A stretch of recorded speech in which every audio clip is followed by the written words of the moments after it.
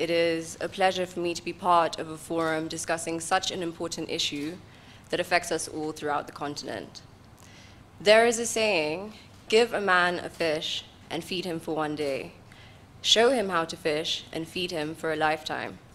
I believe that this embodies what we at the Trust are trying to achieve by creating a new generation of young individuals with a progressive mindset to fill the needs of this ever-changing world.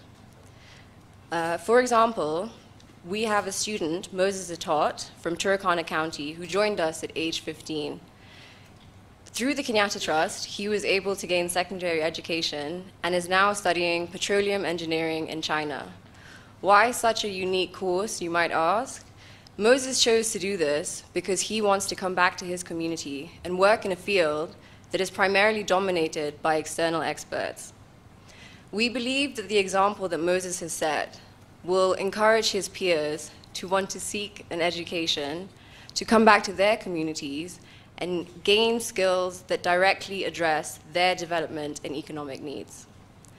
We come from a continent of immense greatness, and it is now our time as the youth to address and find solutions to the issue of unemployment by going into new and innovative fields.